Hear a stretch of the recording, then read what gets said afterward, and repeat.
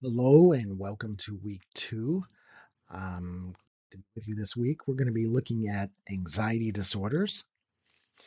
Um, this week, your assignments are chapters 5 and 10 in Toucet and Fitzpatrick, chapters 8, 9, and 10 in Boland, and then also in your DSM 5, you should be looking at anxiety disorders and PTSD.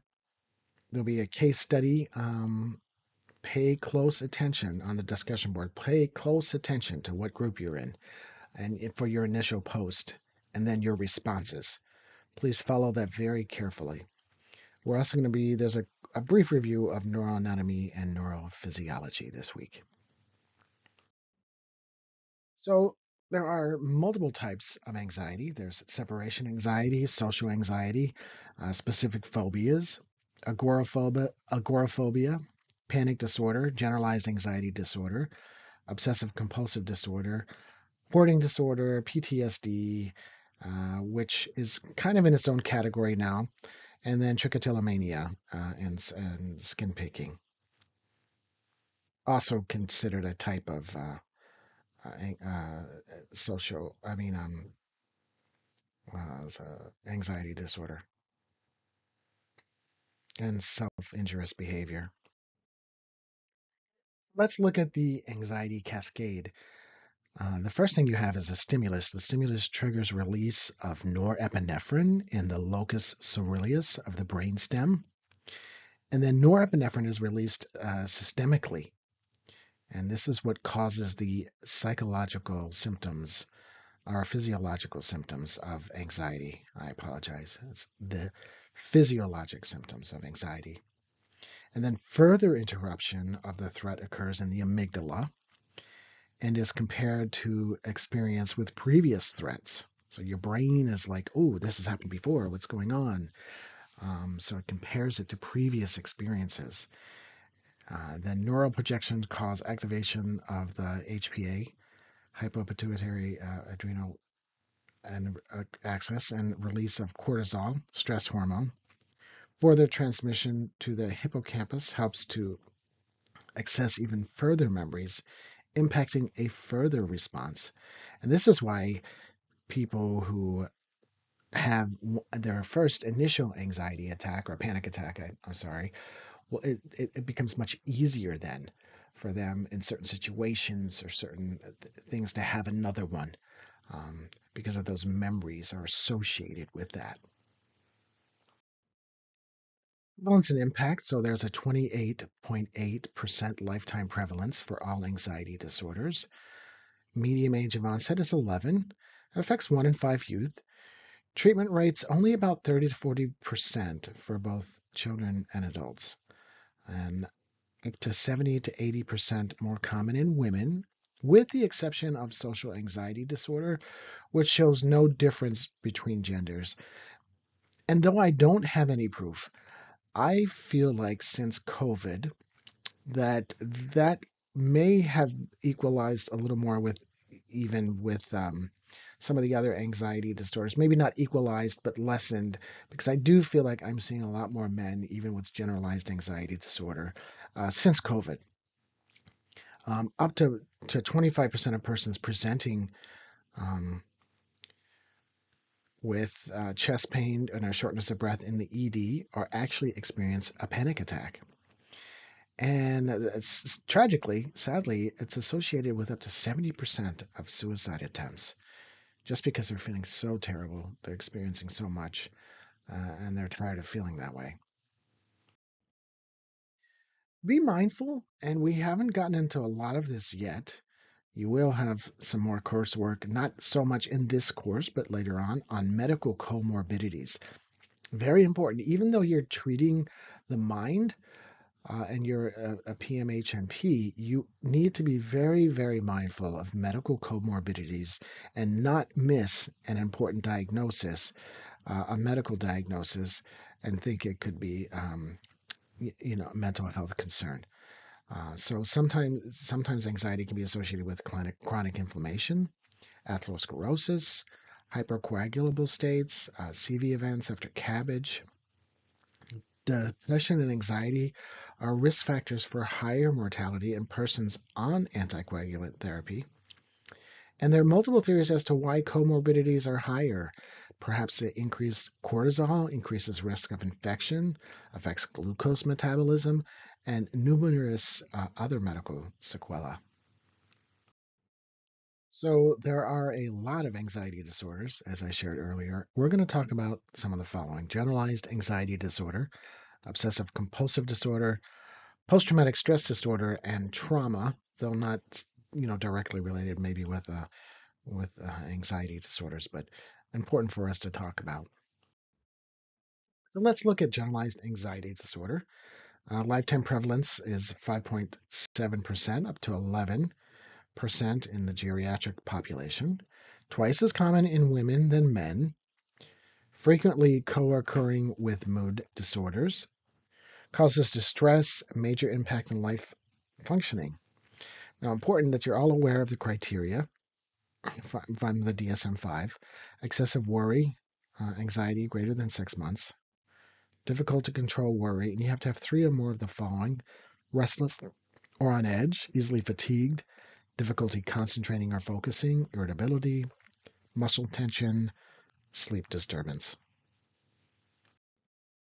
The DSM-5 criteria experience of for a panic disorder um, is experience of uh, recurrent panic attacks with one or more attacks followed by at least 1 month of fear of another panic attack or significant maladaptive behavior related to the attack.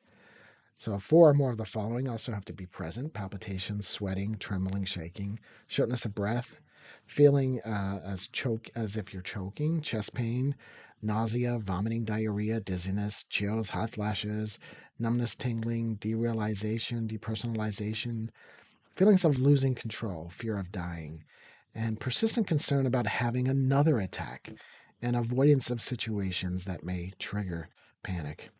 What else could this look like? I want you to think about that. Are there any medical things that this could look like as well, or any other conditions?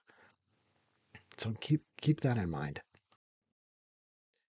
So panic disorder. This is a real life scenario. This was a patient I saw uh, actually this week. For those of you who are listening in the future, it's February 23. I saw him just last week. James, not his real name, 28-year-old single male, significant trauma in the past. For the last 2 years, he's been experiencing generalized anxiety. Recently started having a panic attacks and has been to the ED 3 times in the last 2 weeks alone, with reports of my heart is racing, I feel like I'm going to die, my arms go numb, I can't breathe. Reported dizziness, confusion, feeling, like I said, feeling as if he was going to die.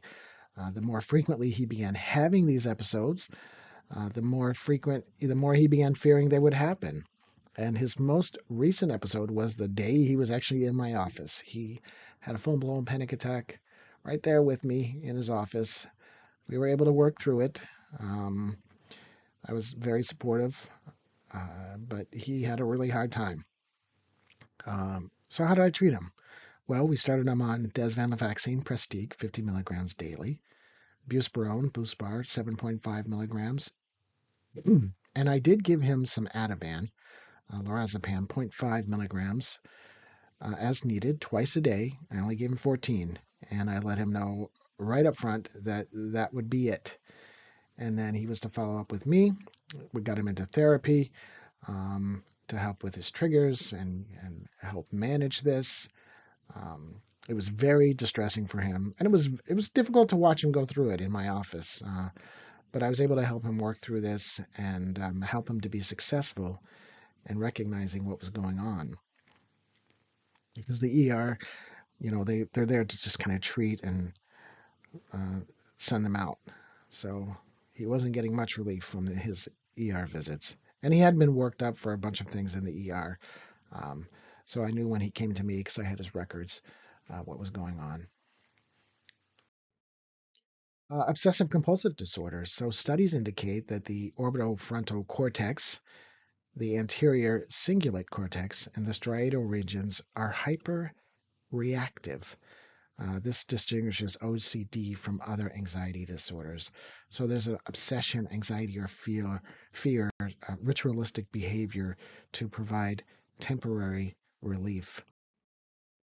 Again, one of my patients, we'll say his name is John, 34-year-old male with Asperger's, but highly functioning, was working, very active. He became, though, for some reason, obsessed with his GU track and thinking that there was something wrong and constantly checking and making sure he could pee and urinate and, going to the ED multiple times, going to a urology. Um, and this became a real problem for him. So how did we treat him? I started him on therapy right away to treat his ineffective thought patterns. Um, we started an SSRI and buspirone, started with Prozac, and then increased that. And Buspar, 60 milligrams in divided doses. So he was taking 30 milligrams twice a day. And that seems to have helped him some. He's still struggling, but we're still continuing him in therapy and trying to help him and manage his symptoms and be proactive. PTSD, post-traumatic stress disorder, characterized by two clinical features: clinical definition of trauma or exposure to a traumatic event. Resulting response that symptoms are having a consistently negative response to one's life. The symptoms have to have occurred greater than 1 month. And excuse me, the symptoms include recurrent or intrusive distressing memories, disturbing dreams of the event, disassociation of the event, flashbacks, avoidance of places, situations, things, mood changes, hyperarousal, hypervigilance. And again, not to be due to a medical condition or a substance use. And then let's look at some things that could look like anxiety. Certain medications, you have psychotropic meds, stimulants, decongestants, antihistamines, bronchodilators, steroids, caffeine, big culprit, can look like anxiety. Illicit substances, alcohol and benzo withdrawal, cocaine, amphetamines, ecstasy, cannabis, spice, LSD, crack, you name it. They can all contribute to that. Illnesses such as hyperthyroidism, an MI, heart attack, hypoglycemia, asthma, COPD, phenochromocystoma. So assessing for anxiety and determining the diagnosis, real important to get a good history. So your chief complaint, your HPI, think old carts. What does it look like? When did it start? What are the triggers, the hinders? What helps? What's their sleep like? Always want to assess for sleep. What's their appetite like? Um, Past medical treatment, thyroid, maybe they had a traumatic brain injury, concussion, substance abuse history, including caffeine. Very important. I'll tell you, I recently had a patient who was struggling with anxiety, and as I was doing her intake and asking her what she eats, well, after her morning coffee, she's drinking morning cups of coffee.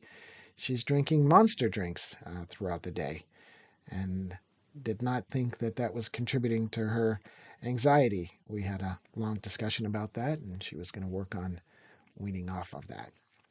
Family history, past psych history, social history, and of course, vital signs. Is their blood pressure elevated?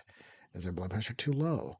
Um, Looking at, again, their heart rate. Is it elevated? Is it low? Something to consider. And then on your mental status exam of their appearance, are they thin, cachectic at times, disheveled? Their behavior when they're with you, are they restless, fidgety, tense, tremulous, hyper alert, compulsive? Their mood, are they sad, depressed, angry, agitated, irritable, anxious? Affect, is it tense? Is their speech rapid, pressured, stuttering? And their thought process, you can see all of that here. So just be mindful of this is like someone who would be a typical mental status exam with someone with anxiety.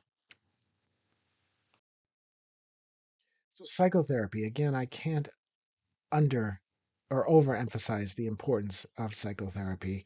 Cognitive behavioral therapy is extremely beneficial and effective, including exposure therapy. Remember, thoughts equal behavior equals a response. Interpersonal therapy can be very effective, and such as assertiveness training. Some people are so anxious they're afraid to speak up. They get anxious thinking about that, or their anxiety is caused because they feel they're being treated poorly, or and maybe they are, and they're afraid to speak up. So assertiveness training can be helpful. Eye movement desensitization and reprocessing (EMDR), and that uses eye movements and rhythmic movements to cause uh, cognitive restructuring of trauma responsive, extremely effective in PTSD and anxiety. I do want to eventually get a certification in EMDR because I feel like it is so helpful. Neuromodulation. Studies have been promising using transmagnetic simulation in the treatment for refractory OCD. So let's talk about some medications for anxiety disorder. You have your benzos. Again, I'm going to caution you, be very careful with these. Short-term bridge, short-term therapy as a bridge to medication. You don't feel like you have to ever give them. Um, so the general mode of action, binding to GABA, which increases inhibitory effects. Alpha receptors cause the sedative and anticonvulsant effect. Beta receptors cause the muscle relaxation. And Xanax or alprazolam has some antidepressant effect as well. However, I personally hate Xanax. I try never to prescribe it just because I find that it has been one of the most abused substances. Um, but you can practice how you want. That's just my thoughts and take on that. Um, Use caution when prescribing to the elderly. Again, it can cause falls, respiratory depression. We know that benzodiazepine use long term has been linked to increased in early dementia, increased risk of early dementia. So, and as I said, start with a plan to stop. If I do put my patient on a benzo, I always say I'm giving you a short term dose for 2 weeks, or you can stretch it out longer, um, and that will probably be it. And then know your onset, peak, and duration of those medications. Other effective medications are your antidepressants, SSRIs, SNRIs, mirtazapine, TCAs, buspirone, as I said, as effective as a benzo. I use buspirone all the time. Anticonvulsants, gabapentin, lamotrigine, mixed results. Pregabalin, Lyrica has been a little promising. Second generation antipsychotics are off label, although Seroquel does, I think, have some indication for anxiety, generalized anxiety treatment. But again, there are side effects too. Um, there's noradrenergic agents such as beta blockers, propranolol, atenolol. I've used propranolol for patients, um, especially if they get really nervous and their heart rate goes up. It can be very effective. There's alpha blockers such as prazosin that can help with nightmares. Let's talk a little bit about trauma. So, what is trauma? Well, you have your big T traumas like combat, someone who's in a war, sexual assault or abuse, physical assault or abuse, emotional abuse, neglect, witnessing abuse or violence, a natural disaster, etc. And then you have your little T traumas, maybe a minor car accident, fender bender, nobody's hurt. A fight with a significant other can be very upsetting. Getting fired from a job uh, can be cause some trauma. And having experienced trauma does not guarantee someone will develop PTSD. Just be mindful of that. So some of my patients, I just want to give you some backstories. We're going to talk about Edgar. He's Hispanic, was raised in a very strict religious home, and as a child, though, he was sexually molested for years. Mother was also physically abusive. Father was an alcoholic. When he was older, he came out as gay to his family, and they disowned him, leaving him virtually alone because no one would have anything to do with him. I have Tamika. She was 15, started dating an older man who was selling drugs, and she didn't know that at the time. And then he made her start to sell for him, and she was put into very dangerous situations, was beaten and raped. Her brother, who was 1 year younger than she was, and they were very close, was murdered in front of her home, and she had to witness that every time she walked by her house, and she ended up having to move, um, or her family did because it was so traumatic. Um, and then as a child, Stephen experienced physical, sexual, and verbal abuse. Um, Shared that his mother would beat him so hard she broke bones. Mother would frequently abuse drugs and be intoxicated or passed out. He was moved in and out of foster care, later developed a substance use disorder, and was in and out of prison himself. Is now in treatment and therapy for substance use disorder and healing from his past, and making great improvements. And then Angela was severely beaten multiple times by her ex, and he also ran her over with his car. She sustained multiple fractures and was also mentally abused, and he was mentally abusive and would not allow her to leave the home. He did go to prison finally, and she was able to start healing. And so it's all about the ACEs, adverse childhood experiences, right? The higher one's ACE score, the greater effect of trauma of one's life. So greater than 6 equals a lifespan shortened by 20 years. So having an ACE, though, does not guarantee a poor outcome. And you'll learn more about ACEs, I think, in your pediatric course, but I just wanted to touch on these here because they are so important and you're going to see so much of it. So a higher ACE score is associated with a traumatic brain injury, fractured burns, depression, definitely anxiety, suicide, um, unplanned pregnancies, pregnancy complications, fetal death, HIV, STDs, unsafe sex, cancer, diabetes, substance abuse, negative outcomes in education, job status, and overall income. So, specific ACE questions to ask: there's a history of emotional abuse, physical abuse, sexual abuse, emotional neglect, physical neglect. So, we often forget about neglect, but that's important to assess for. Separation or divorce, witness domestic violence among their parents. Parents abused substances and they have to witness that as a child. Parents had a mental illness. Household member who's imprisoned. That can be very traumatic and cause increase in ACEs. So, how do we treat trauma?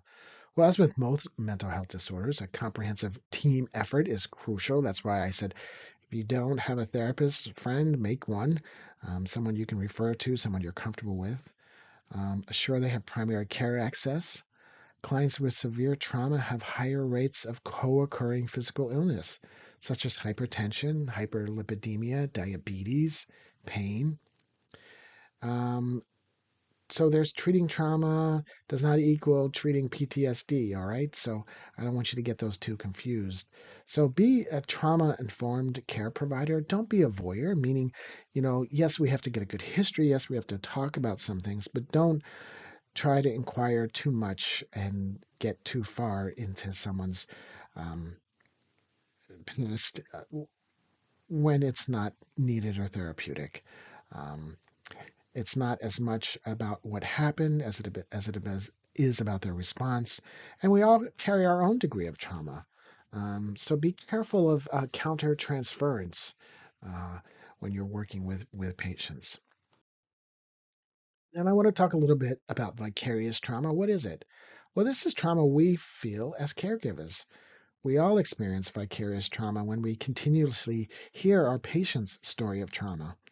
And vicarious trauma can lead to burnout. So it's important to maintain healthy boundaries and have have an outlet for that can be beneficial for your own mental health, whether that's exercising, spending time with friends, family, doing things that you enjoy to decrease that risk of burnout and vicarious trauma. And then there was a video put into the the course behind closed doors, I want you to think about that video again and think about how we can either support a person with trauma or re-traumatize them. So be mindful of that. And that's the end for this week. There's a quiz this week over weeks 1 and 2. And next week, we'll be looking at mood disorders such as major depression, bipolar disorder, suicide. Here's your readings for next week. And there's also training on suicide screening for using the Columbia Suicide Severity Rating Scale. Thank you. Wish you all guys and girls a great week.